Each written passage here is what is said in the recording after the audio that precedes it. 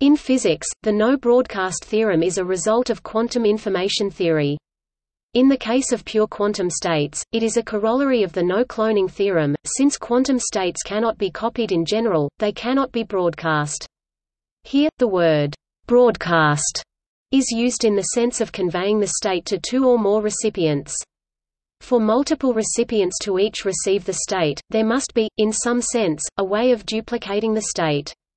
The no-broadcast theorem generalizes the no-cloning theorem for mixed states.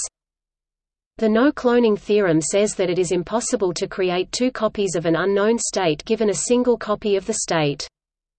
The no-broadcast theorem says that, given a single copy of a state drawn from a restricted non-commuting set, it is impossible to create a state such that one part of it is the same as the original state and the other part is also the same as the original state.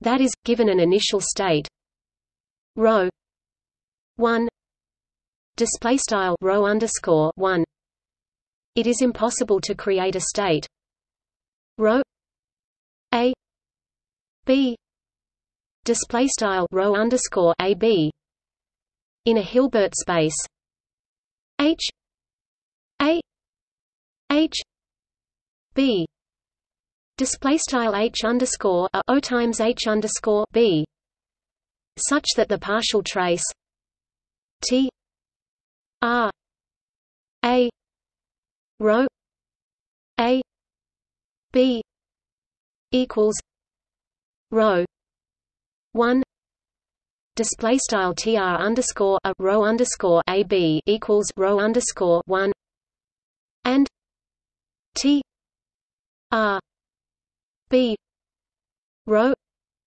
a b equals ρ 1 display style tr underscore b ρ_ a b equals ρ_ 1.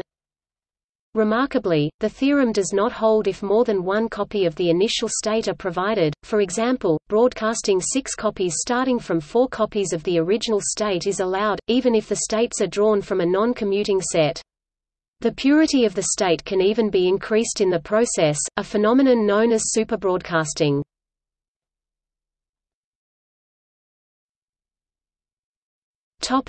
See also: